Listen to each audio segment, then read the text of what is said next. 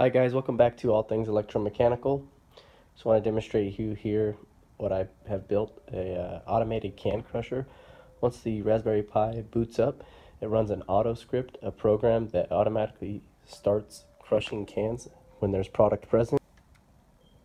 So what I'm going to do now is home the machine, and it just homed. The photo I set the can, and it continues to crush.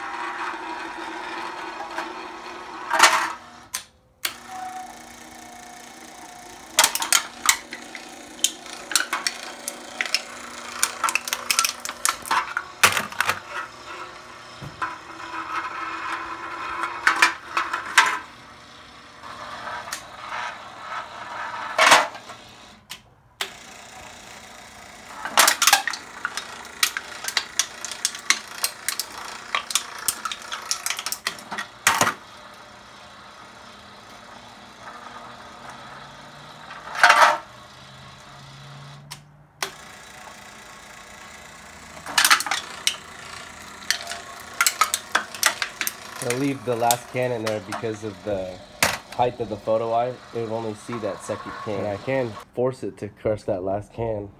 Just block the photo eye as I'm a can, and it takes off.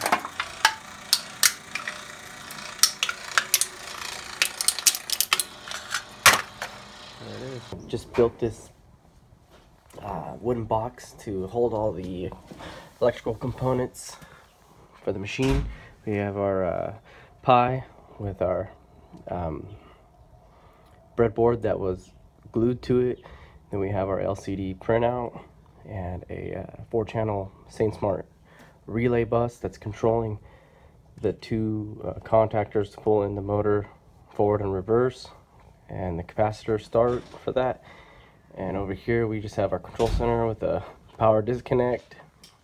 Got your main lead coming in, strain relief for a 120 volt service coming in, and your 5 volt power supply to run the Pi, and antenna to get in through VNC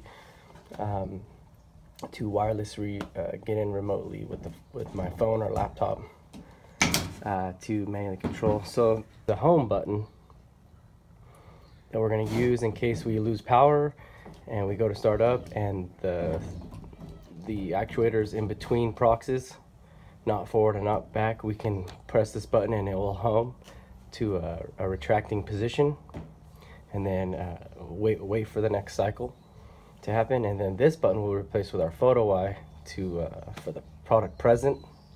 When cans are present, it'll start crushing cans, and then the LCD will display waiting for cans or crushing cans. And one of my favorite parts about the panel is that it's magnetic. It's got these metal tabs on the back side and a plastic window so you can see the LCD, and it just snaps on there.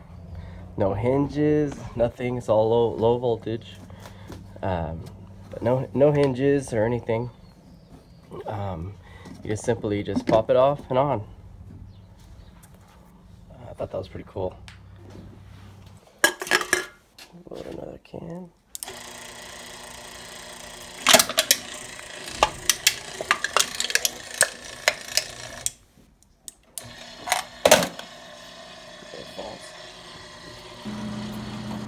Okay, time to get welding.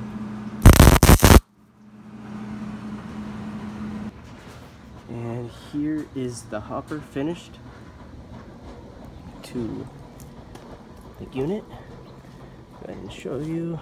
Just got done finishing this. It's all tacked together. We just gotta finish welding it up. But that's the can crusher.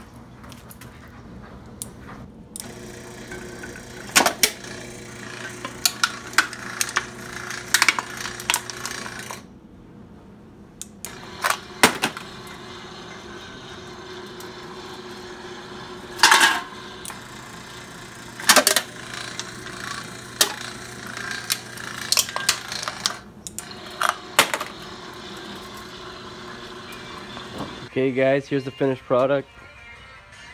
We've got our cans setting in the hopper.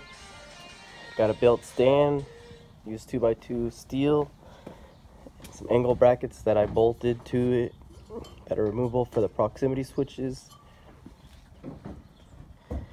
And I bought some nice 2-inch casters and bolted those to the frame as well. And now we're going to install this panel here on the back side where I've drilled 2 bolt holes, tapped 1/4 20. And so I've actually pre-drilled 2 holes here.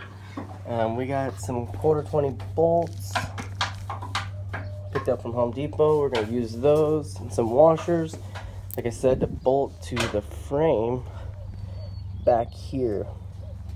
And we're pretty much ready, just waiting on the photo eye. We can actually run it and cycle it, but let's bolt that panel up and get the actuator moving.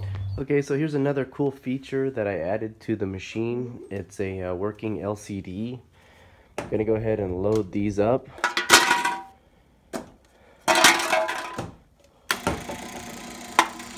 Into the hopper.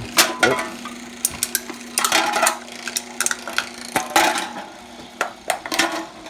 Okay, so now you can see the cans are loading into the hopper.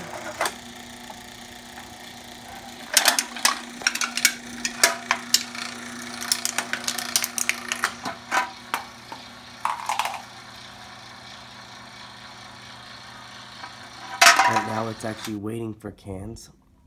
So if I load cans, you can see it switching from waiting for cans to crushing cans.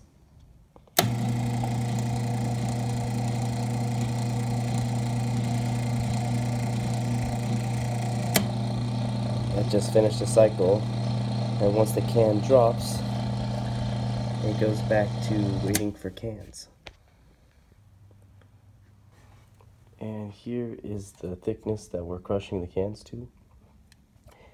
And that pretty much wraps it up for this video.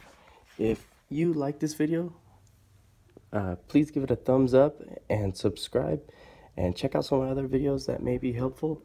And as always, thank you for watching.